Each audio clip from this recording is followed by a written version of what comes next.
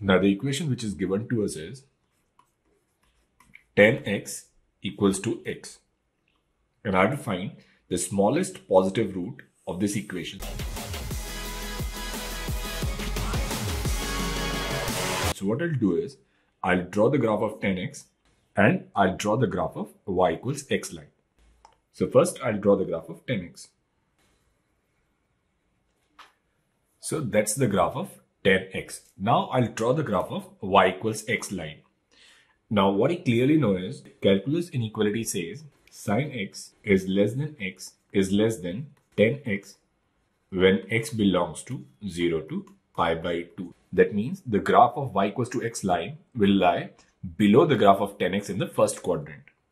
So that is the graph of y equals x line.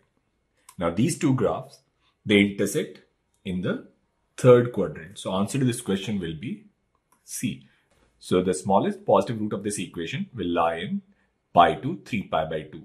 So whenever we are solving problems related to sine, tan and x, we must remember this inequality. So if I'll draw the graph of sin x also, now sin x will lie below x. And that's how we'll draw the graph of sine, tan and y equals to x line. Thank you.